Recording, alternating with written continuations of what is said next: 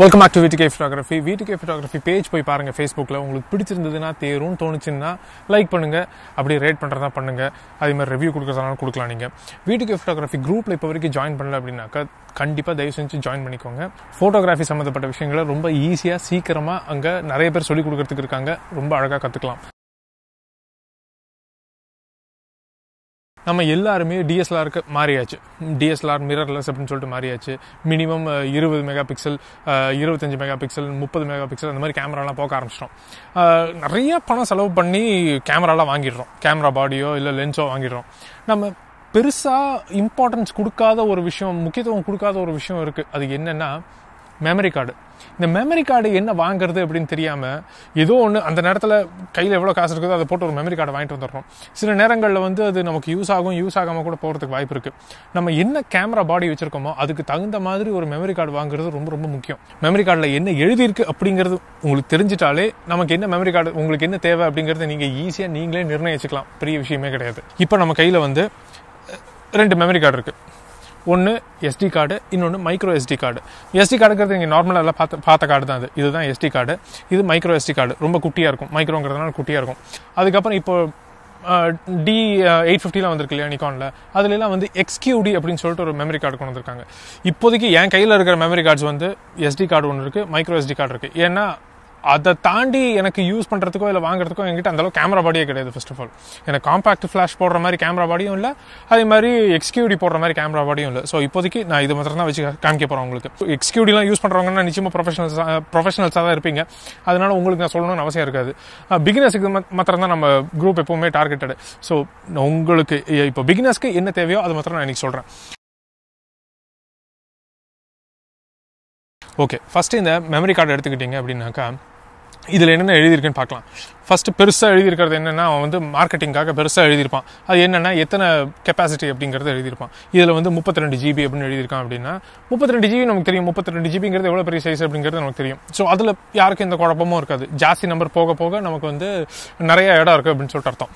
அடுத்தது right speed, read speed அதெல்லாம் எழுதியிருப்பாங்க. இதில் பார்த்தீங்கன்னா 90 MB per second அப்படின்னு சொல்லிட்டு எழுதியிருக்காங்க. அதாவது ஒரு செகண்டுக்கு 90 MB வந்து இந்த கார்டுக்குள்ளே எழுத முடியும் அப்படின்னு சொல்லிட்டு அர்த்தம்.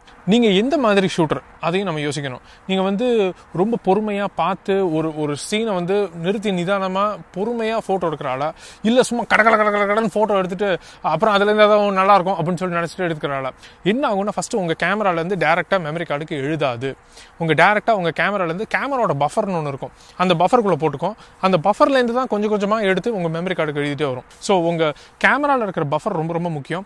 அந்த பஃபர்லேருந்து கார்டுக்கு எழுதுகிற ஸ்பீடு ரொம்ப ரொம்ப முக்கியம். நீங்கள் பொறுமையாக ஃபோட்டோ எடுக்கிறீங்க அப்படின்னாக்கா, ஒரு ஃபோட்டோ எடுத்தீங்க அப்படின்னாக்கா ராலையே எடுத்தாலும் ஒரு ஃபோட்டோ எடுத்தீங்க 25 MB வருமா? 25 MB வந்து பஃபருக்கு பெரிய விஷயம் இல்லை.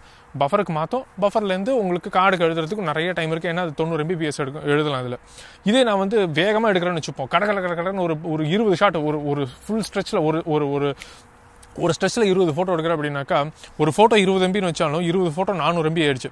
ஸோ 400 MB என் கேமரா பஃபருக்குள்ளேருந்து இப்போ நான் கார்டுக்கு உடனடியாக நகர்த்தி ஆனது. நான் அதை வேகமாக நகர்த்தலை அப்படின்னாக்கா என் கேமரானால புதுசாக ஃபோட்டோ எடுக்க முடியாது. ஸோ இதெல்லாம் தான் சிக்கல்.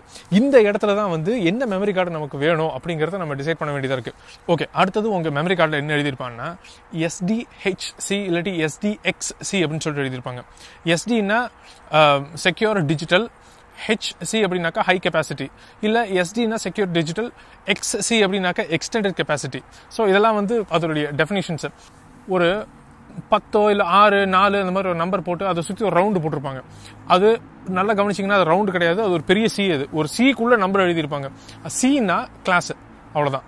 இந்த Cயில் வந்து 4 அப்படின்னு எழுதிட்டு வச்சுக்கோங்களேன்.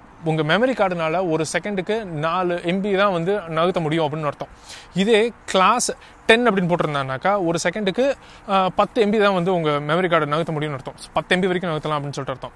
கிளாஸ் 20 அப்படின்னாக்கா, கிளாஸ் 20 ஒன்று கிடையவே கிடையாது. அதுதான் பெரிய கன்ஃபியூஷனே. எங்கே கிளாஸ் 10 முடிஞ்சு போச்சு. கிளாஸ் 15, கிளாஸ் 20 அந்த மாதிரிலாம் இருந்திருந்ததுன்னா எந்த குழப்பமுமே இருந்திருக்காது. ஆனால் கிளாஸ் 10 அதை நிறுத்திட்டாங்க. கிளாஸ் 10 அப்படின்னாக்கா அதுதான் இப்போதைக்கு ஹையஸ்ட் கிளாஸ் மெமரி கார்டில். ஸோ அது வாங்கிட்டீங்க அப்படின்னாக்கா ஸ்பீட் நல்லா இருக்கும்னு அர்த்தம். ஓகேவா? அதுலேயே சில கிளாசிஃபிகேஷன்ஸ் இருக்குது.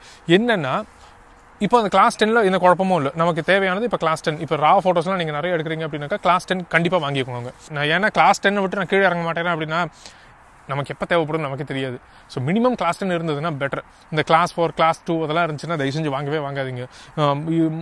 40 ரூபா கொடுக்குறேன் 100 ரூபாய் கொடுக்குறேன்னு சொல்லுவான், விலை கம்மியாக இருக்குன்னு சொல்லிட்டு வாங்காதீங்க, அவஸ்தைப்படுவீங்க. அந்த கார்டு எவ்வளோ நாள் உழைக்கும்னு கூட தெரியாது. அதனால் இப்போ எல்லாமே இப்போ ஸ்டாண்டர்டே வந்து மினிமம் ஸ்டாண்டர்டே வந்து கிளாஸ் 10ங்கிற மாதிரி ஆயிடுச்சு. அதனால் கிளாஸ் 10 கண்டிப்பாக வாங்கிக்கோங்க. இப்போ அது பக்கத்துலேயே வந்து ஒரு யூ போட்டிருப்பான். ஒரு யூ போட்டு அதுக்குள்ளே ஒரு நம்பர் எழுதியிருப்பாங்க.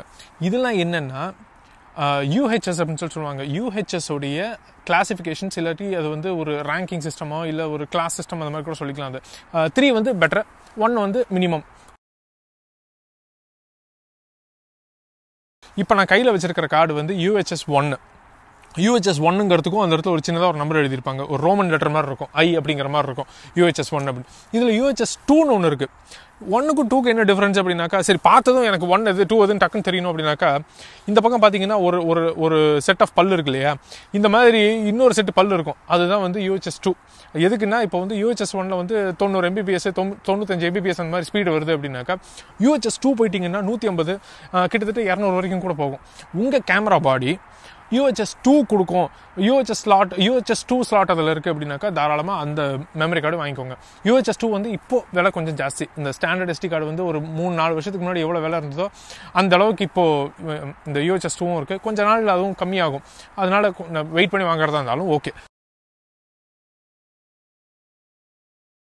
நீங்கள் 4K வீடியோலாம் எடுப்பேன். நான் வீடியோவில் வந்து பெரிய ஆள் ஆகணும்னு நினைக்கிறேன். வீடியோகிராஃபி தான் எனக்கு ரொம்ப முக்கியம் அப்படின்னு நினச்சிங்கன்னா திரும்பவும் சொல்கிறேன், கிளாஸ் 10 ரொம்ப ரொம்ப முக்கியம். ப்ளஸ் யூஹெச்எஸ் வந்து 3 வாங்கிக்கோங்க. அது பெஸ்ட்டு கான்ஃபிகரேஷனும் அது வாங்கிக்கோங்க. மெமரி கார்ட்ஸ் வாங்கும்போது முடிஞ்ச அளவுக்கு பிரித்து வாங்குங்க. அதுவும் ரொம்ப ரொம்ப முக்கியம். பார்க்குறதுக்கு 128 GB வந்து சூப்பராக இருக்கிற மாதிரி இருக்கும். 128 GBக்கு நான் மெமரி கார்டு வச்சுருக்கேன்டா அப்படின்னு சொல்லலாம். நீங்கள் மெமரி கார்டு போச்சுன்னா அதில் இருக்கிற ஃபுல் டேட்டாவும் போயிடும். அதனால் பிரித்து வாங்குங்க. 16 GBனாலும் அதில் ஒன்றும் அசிங்கப்படுறதுக்கு ஒன்றுமே கிடையாது. இப்போ 4 கார்டு 16ல் வச்சுருக்கீங்கன்னா அதில் ஒரு கார்டு போச்சுன்னா 16 GB கண்டென்ட் மட்டும் தான் உங்களுக்கு போயிருக்கும். 128 GB வச்சுருந்தீங்கன்னா 128க்கு 128 போயிடும். அதனால் பிரித்து வாங்குறது என்னை பொறுத்த வரைக்கும் அட்வைசபிள். நான் வந்து நிறையா கார்ட்ஸ் வச்சுருக்கேன், ஏன்னா எல்லாமே பிரித்து தான் வச்சுருப்பேன் நான். ஸோ இவ்வளோ தாங்க மெமரி கார்டு. இது வந்து அதில் போய் இறங்கி பார்த்தா தான் வந்து அதுக்குள்ளே எத்தனை விஷயங்கள் இருக்குன்னு தெரியும். அது ஒரு மெமரி கார்டை எடுத்து வச்சுட்டு நமக்கு எல்லாமே அதில் புரியுதான்னு பார்க்கலாமா அப்படின்னு சொல்லிட்டு படித்து பார்த்தீங்க அப்படின்னாக்கா நமக்கு அதில் எவ்வளோ புரியுது எவ்வளோ புரியலைங்கிறது அப்போ தான் தெரியும் நமக்கு. ஸோ ஒரு மெமரி கார்டை எப்படி ஃபுல்லாக படிக்கிறதுங்கிறதுனால தெரிஞ்சுக்கோங்க. இது தெரிஞ்சுக்கிட்டீங்கன்னாலே கடைக்கு போய் உங்களை அவங்க ஏமாற்ற கூட முடியாது. இது போகிற நம்பி அப்படின்னாலும் சொன்னாங்கன்னா, இல்லை நான் எடுக்கிற வேலைக்கு எனக்கு இவ்வளோ தேவைப்படும், இத்தனை மெகா பிக்சல் எழுத வேண்டியிருக்கும் அப்படின்னு சொல்லிட்டு ஒருத்தர் சொல்லி பாருங்க, கண்டிப்பாக ஏமாற்றவே மாட்டாங்க. ஓகே இவர் வந்து கொஞ்சம் சீரியஸான ஆள், இவர்கிட்ட நம்ம கழிச்சு கட்ட முடியாது எதையும் அப்படின்னு சொல்லிட்டு முடிவு பண்ணிடுவாங்க. அவ்வளோதான். ஸோ நான் திரும்பவும் சொல்லிடுறேன், micro SD card, compact flash. இது வந்து 5D Mark 3 யூசர்ஸ்க்கு நல்லாவே தெரியும். அது அதே மாதிரி D850 யூசர்ஸ் யாராவது இருந்தீங்க அப்படின்னாக்கா உங்களுக்கும் தெரியும் XQD எவ்வளோ நல்லா இருக்குது அப்படிங்கிறது. XQDலாம் வந்து 400 Mbps போகும். அது நான் வச்சிருக்கிறது 90 Mbps தான். அது 400 Mbps வரைக்கும் போகும். அது செம சூப்பராக இருக்கும். நீங்கள் யூஸ் பண்ணுறீங்க அப்படின்னாக்கா அதை மாத்திரம் கொஞ்சம் பேசிக்காக ரிசர்ச் பண்ணி அது என்ன ஏதுங்கிறது தெரிஞ்சுக்கிட்டு அதுக்கப்புறமா வாங்குங்க. ஓகே, இந்த மாதிரி இன்னொரு வீடியோவில் உங்களை நான் மீட் பண்ணுறேன். அது வரைக்கும் பாய். நம்ம ஃபஸ்ட்டு மெமரி கார்டை எப்படி வளர்றேன் ஸ்டாப்ல பண்ண வேண்டாம், நான் கட் பண்ணிக்கிறதுலாம். நீங்கள் அந்த SD கார்டில் எத்தனை மெகா இதுவே திருப்பி போட்டு இருக்கு பாரு. ஸோ அந்த கேமராவில் இருக்கிற SD கார்டில் இருக்கிற